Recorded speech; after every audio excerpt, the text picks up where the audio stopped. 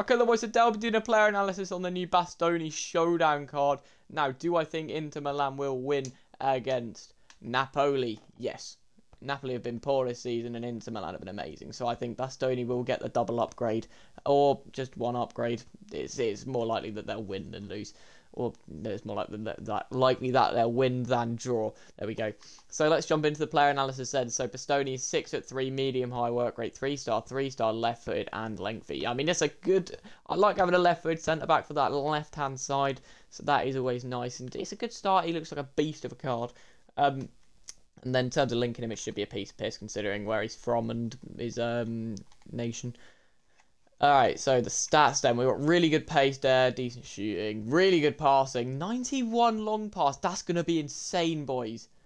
Dribbling, good. Low agility and balance, obviously, but like it's not that deep. He's 6'3". It's going to be low. Defending's brilliant and physicality's good there. Like, right, let's have a look at the passing ones then. So we've got incisive pass, ping pass, long ball pass. We've got anticipate plus and slide tackle plus. That's the best two defending play styles there. Block and jockey as well. That's the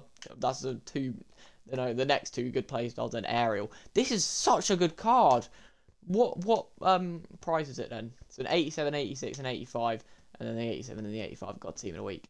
This is a really good card, boys. And considering we think he'll get upgraded, I honestly think that this is one to complete.